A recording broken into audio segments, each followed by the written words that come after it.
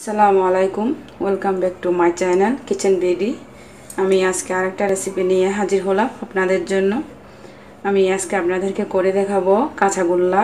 এই কাঁচাগোল্লা তৈরি করার জন্য এখানে আমি নিয়েছি 1 কেজি তরল দুধ। এই দুধটা এখন আমি সিদ্ধ করে নেব। আমি চুলাটা অন করে দিয়েছি। এখন আমি এই দুধটা সিদ্ধ করে ছানা তৈরি করে নিব। আর ছানাটা অবশ্যই ভিনেগার দিয়ে করবেন, লেবুর রস দিয়ে করলে ভালো হয় না, সেই জন্য আমি ভিনেগার দিয়ে করব। আমার দুধটা কিন্তু সিদ্ধ হয়ে আসতেছে।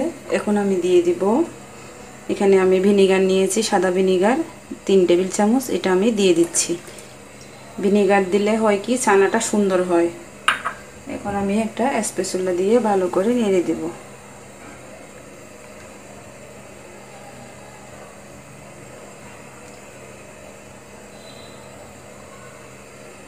ছানাটা হয়ে গিয়েছে।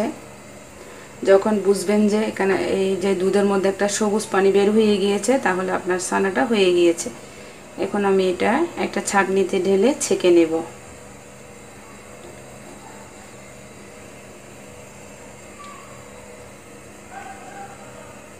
দেখুন ভিউয়ার্স, আমার ছানাটা একদম রেডি।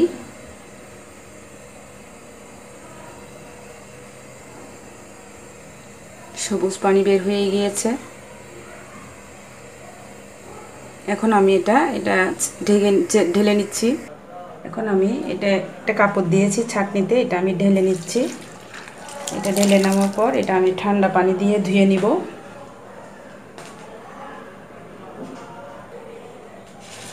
আমি এখন ছানাটাকে ঠান্ডা পানি দিয়ে ধুয়ে নিচ্ছি। ভালো করে ঠান্ডা পানি দিয়ে ধুয়ে নেবেন।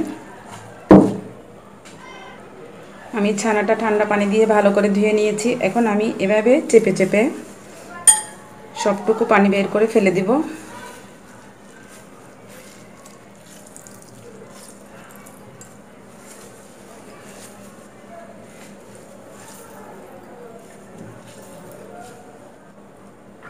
আমি ছানার সবটুকু পানি ফেলে দিয়েছি।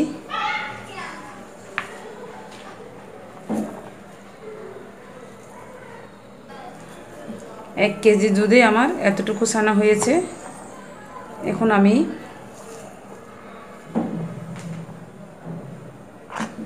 এগুলো একটু ভালো করে মথে নেব।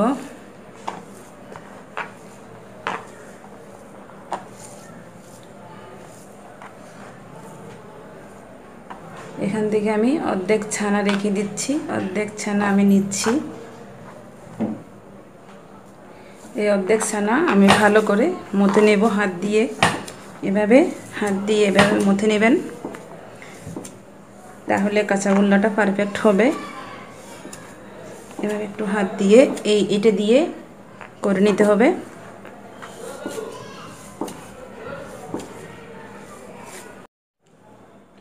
আমার ছানাটা ভালো করে মথে নিয়েছি। এখন আমি দিয়ে দিচ্ছি 1 চামচ চিনি। আমি এখানে 1 চামচ চিনি দিয়েছি, সামান্য একটু লবণ দিচ্ছি। এখন একটু ভালো করে আবার মথে নিচ্ছি।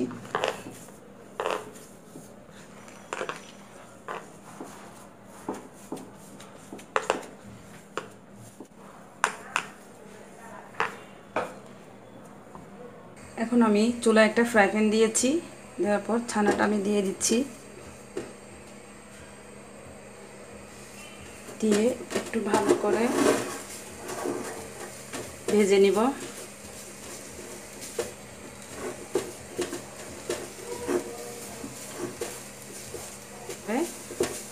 এখন আমি দিয়ে দিচ্ছি কনডেন্স মিল্ক।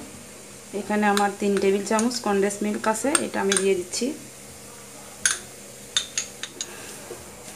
কনডেন্স মিল্কটা দেওয়ার পরে একটু আঠালো হয়ে যায়, সমস্যা নাই। এটা যখন আমি নেড়ে ছেড়ে ভালো করে শুকিয়ে নিব, এটা শুকিয়ে যাবে।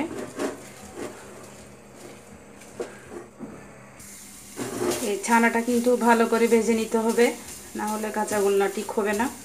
আমার ছানাটা ভাজা প্রায় হয়ে গিয়েছে। এখন আমি এটা চুলার থেকে নামিয়ে নিচ্ছি। এটা ভালো করে ভেজে নিতে হবে, যেন আঠালো না থাকে, জর্জরে হয়ে যায়। আমার ছানাটা কিন্তু আঠালো নেই, ঝরঝরে হয়ে গিয়েছে। এখন আমি এটা চুলার থেকে নামিয়ে নিচ্ছি।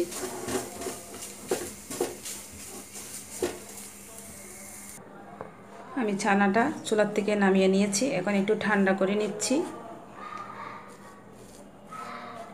এবার একটা স্প্যাচুলা দিয়ে ঠান্ডা করে নেবেন। আমি আবার ছানাটাকে হাত দিয়ে আর একটু ভালো করে মথে নিব। হয়ে গিয়েছে। এখন আমি যে ছানাটা তুলে রাখছিলাম ওইটা আমি এটার সাথে অ্যাড করে দিচ্ছি। একটু ভালো করে মিক্স করব। ছানাটা হয়ে গিয়েছে। এখন আমি কাঁচাগোল্লাটা বানিয়ে নিচ্ছি। এখান থেকে অল্প অল্প ছানা নিয়ে আমি এভাবে গোল করে নেব।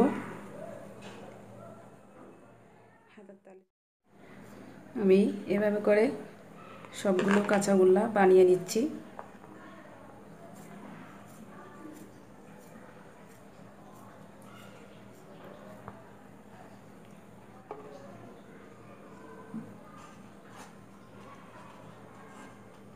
এই কাঁচাগোল্লাটা খেতে কিন্তু ভীষণ মজা।